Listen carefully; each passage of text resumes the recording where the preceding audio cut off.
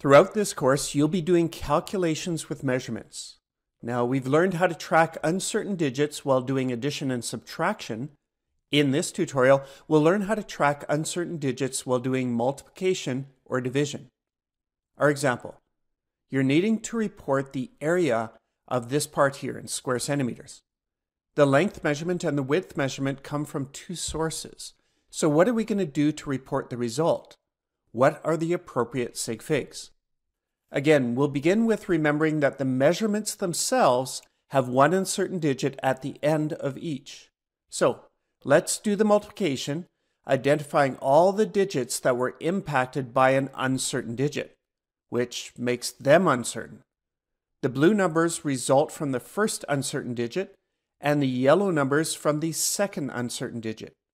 Green numbers result from a multiplication involving two numbers that are both uncertain. At this point, we do the addition at the end here, tracking our uncertain digits down the columns. And again, if an uncertain digit is involved in a column addition, then the result is also uncertain. We see that we have 4 uncertain digits, which doesn't work for us. We want 1 uncertain digit, so we have to get rid of some digits. So anything to the right of the 6 here gets removed, leaving 1 uncertain digit.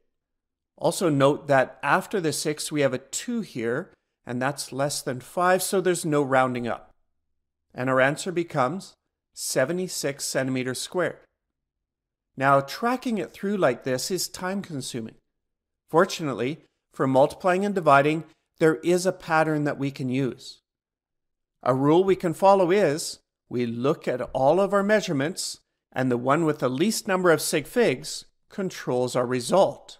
Our result will have the same number of sig figs as the measurement with the least number of sig figs.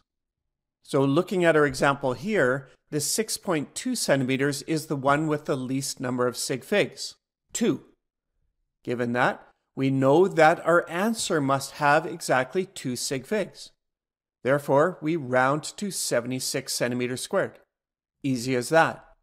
And this rule can be used for all multiplications and/or divisions involving measurements. Now, here's an important aside here, just to make sure you don't get confused using sum formulas. When we consider the number of sig figs in a calculation, we don't involve the constants.